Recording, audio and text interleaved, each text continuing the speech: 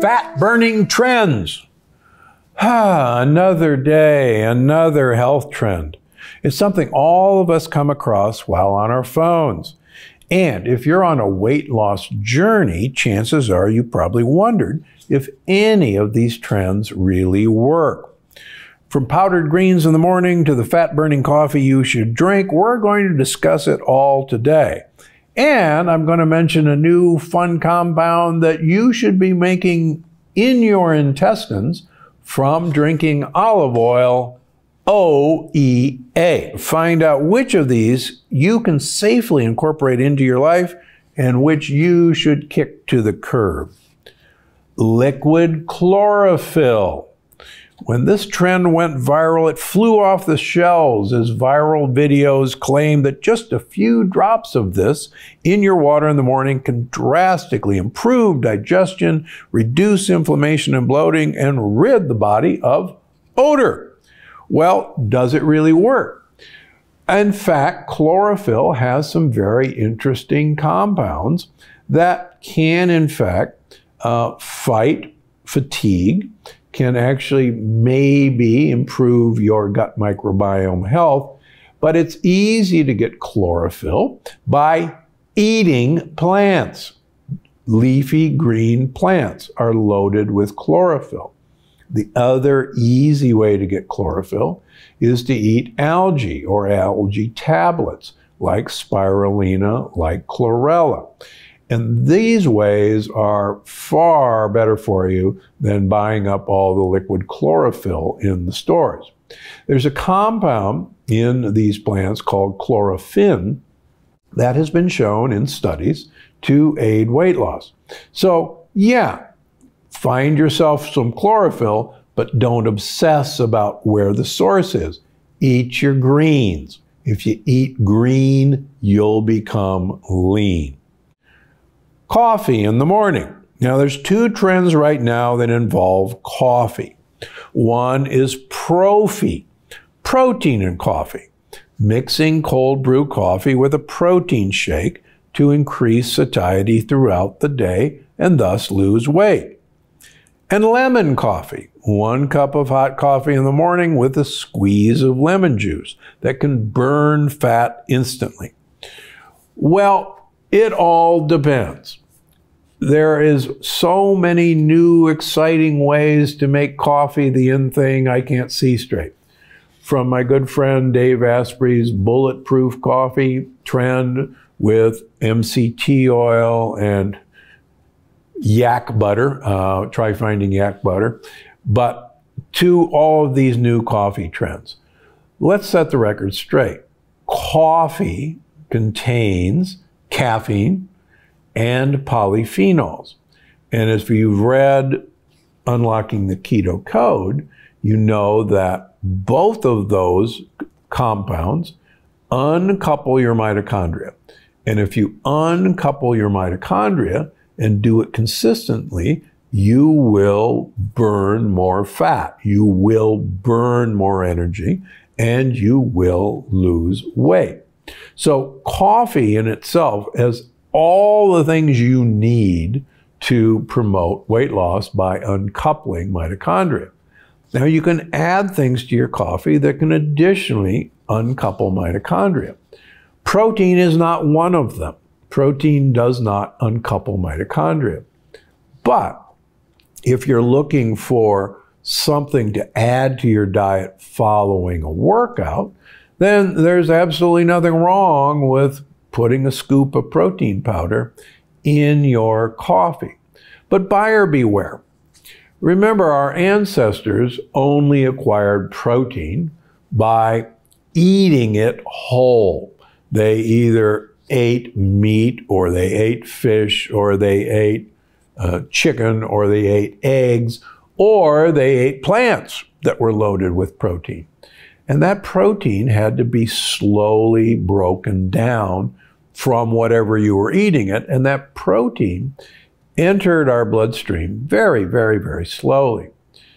That's completely different than a protein powder that has been broken down into basically individual amino acids that are then instantly absorbed And that's a hit of amino acids that will actually be converted to sugar rather than stored as protein. So with protein powders in general, buyer beware. Same with lemon. Now, lemon water is a fun trend. Lemon coffee is a fun trend. Supposedly it alkalizes you, and coffee is an acid, so that lemon will alkalize the coffee. Folks, the idea that adding any alkaline food into your diet to help you alkalize your body is, quite frankly, poppycock. The amount of any alkaline product in lemon water, for instance, is infinitesimal in terms of the amount of buffering you would need to change your basic pH. So if you like the taste of these things, by all means do it. But I'd rather you do what the Italians do, and that is they take a piece of lemon peel and squeeze it into their coffee. Now, why do they do that? The lemon peel contains a really unique polyphenol called D-limonene. And D-limonene is actually one of the best agents for increasing phase 1 and phase 2 detoxification enzymes in your liver. That's why the Italians don't put lemon juice in their coffee, but they squeeze a lemon peel into their coffee to get actually a health benefit from the lemon peel. Or use an orange peel, has the same substance. Colonic cleanses. If people really knew where the idea of colonic cleanses came from, they would absolutely think twice. At the turn of the previous century, there was a very large movement called the auto-intoxication movement, where the belief was that diseases were caused by bacteria in our gut and in our mouth leaking through the wall of our gut and causing disease. Now, in a way, they were absolutely right, but the treatment was the wrong approach. So colonics were developed to rid the body of the harmful bacteria that were living in the gut. And quite frankly, colonics were very effective at doing that. Plus, colonics got rid of 4 to 5 pounds of bacteria in your gut, and you lost weight. So colonics became incredibly popular to get rid of all these harmful bacteria. In fact, the trend became so crazy that in the 1930s and 40s, people would have their entire colons removed and all their teeth pulled to eliminate any sources of these bacteria. And people paid money to have this done. So what's really going on is you're actually getting rid of probably the most important 4 to 5 pounds in your body of your gut microbiome every time you have a colonic. So that's the last thing you want to do for good health. But what we want to do, and what our program does, is give you good bacteria in your gut, rather than the bad bacteria that we've been feeding for all these years. So that's why don't get a colonic cleanse. Just change the bacteria in your gut. And if you've read The Plant Paradox, you know that just 3 days of a properly constructed diet, the Plant Paradox diet, you'll change your gut bacteria from a set of bad guys to a set of good guys. And all it takes is 3 days. So it's a whole lot better for your long-term health than flushing all your bacteria down the toilet. Don't do that. That's been something that should have stopped a long time ago. Powdered greens. Now, people are adding a scoop of powdered greens to their water every morning to help reduce bloating and burn fat. Now, most of these products include probiotics and a super greens blend. And I have nothing against most of these products, but buyer beware. Almost all of these green products, including several really popular ones, have wheatgrass powder or barley grass powder. And wheatgrass and barley grass contain gluten.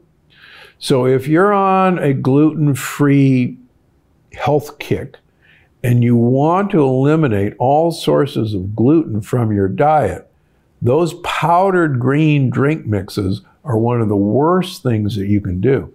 And I can't tell you the number of my well-meaning patients who think they're eating gluten-free, but are having a green drink every morning and are not getting better and still have reaction to gluten on our blood tests.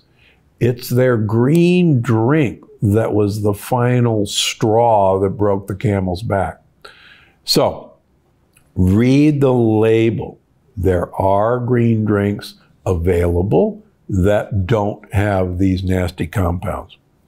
The other thing that we all forget is it is better to eat your foods whole rather than just the products. So if you want to get greens in your diet, have yourself a big green salad. Have yourself a bunch of green vegetables. You will eat the whole foods that will feed your gut buddies as well. Always we come back to, sure, there are great compounds in plants, but we should have learned from our great-grandparents or our great-great-grandparents to eat these foods whole, because you not only feed yourself, but more importantly, you feed your gut microbiome, what they need. And remember, if you want to put any of these tips that I've mentioned into practice, check in with your doctor first. Finally, I'll mention one other exciting new development. There are compounds in olive oil that are converted in your gut by your gut microbiome into compounds that suppress your appetite. And that compound is oleoethylenolamide. Now, that's a mouthful. It's abbreviated OEA. And OEA comes from your bacteria breaking down oleic acid, which is in olive oil. It's also in macadamia nut oil, into this compound that literally goes to your brain and tells you you're not hungry. And so, interestingly enough, if you look at people who use a liter of olive oil per week in their diet, and there are multiple long-lived people that use a liter of olive oil in their diet, they're skinny. And we now know that one of the reasons is that you convert that olive oil into OEA, and that tells your brain that you're not hungry. Once again, if you want a healthy weight loss trend, it's olive oil, folks. Get it in your diet. You'll actually suppress your hunger by this really cool new mechanism that's just been recently discovered. I think you're going to love this next one. In fact, many of us believe that the ravages of what we view as aging is actually accumulated mitochondrial damage.